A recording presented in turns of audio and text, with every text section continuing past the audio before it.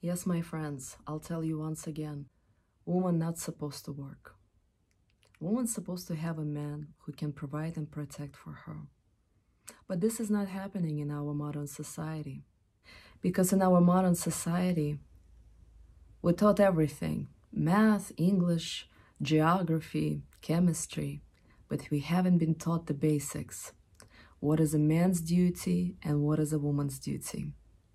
And we look at the modern man, they're afraid. They're concerned that they won't be able to provide and protect a woman. And so they choose to be single. They choose not to get married. And they live in a lot of fear. They live in fear that if they will get married, a wife, if the divorce will happen, will take 50% of everything he earned.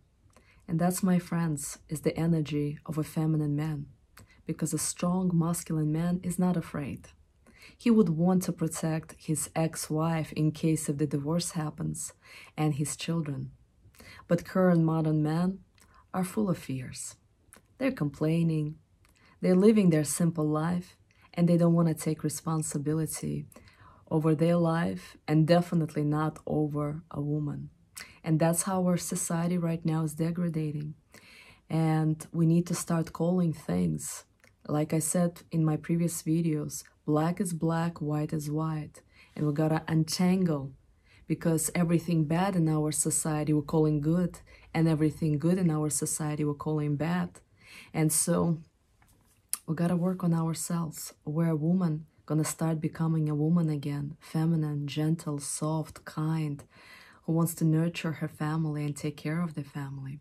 And where man becomes a man, strong provider, protector, who is willing to do anything for his wife and his children, and is not afraid of challenges, not afraid of hypothetical fear that divorce will happen. And that's how both men and women will overcome this challenge of a modern society. Instead of complaining or blaming anybody, people need to work on themselves.